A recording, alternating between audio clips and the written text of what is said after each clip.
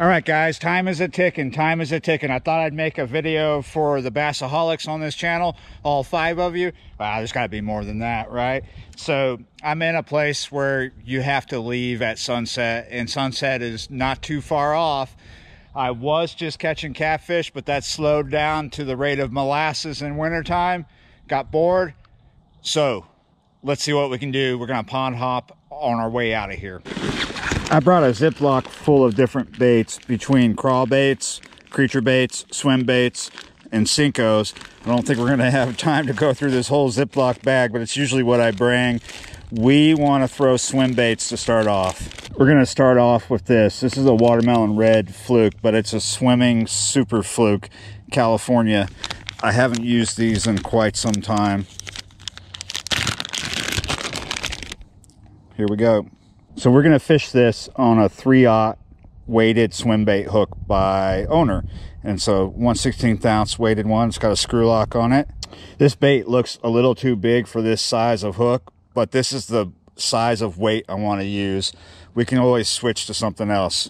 There's a beaver lodge on this pond. It's actually called Beaver Pond.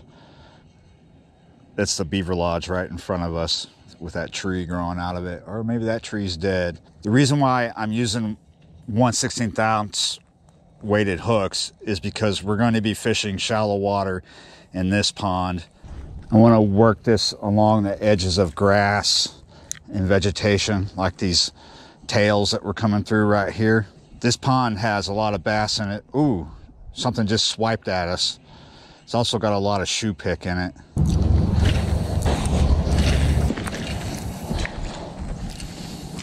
Lost that first bait, so we're switching to a watermelon red on a 3/0, and we're gonna go weightless.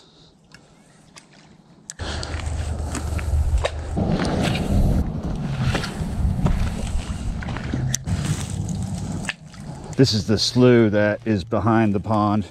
Oh, litterbug fisherman's been here. Oh yes, last minute fish. I was losing confidence in this session.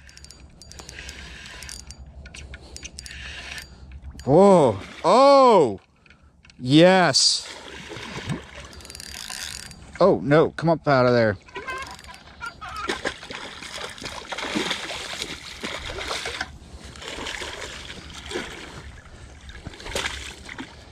I don't have the net with me. Let's see if we can ski him up. Gentle, gentle, gentle, gentle. Gently slide him up here. Yeah, you're right. Got ourselves a nice mud trout here. Last minute fish. We're about to get closed out by the light here. Oh, come on, man. Whoa, you got... I must say, I'm not sure if you can see in this light, but he's got some more pronounced teeth than I've seen on Bowfin lately. That is nice. And we're not going to weigh him because we want to get back out there in the water as soon as possible. So we're just going to take him down here. He's maybe about 4 or 5 pounds, something like that. Maybe even 6. Could be 6,000. Well, I doubt that.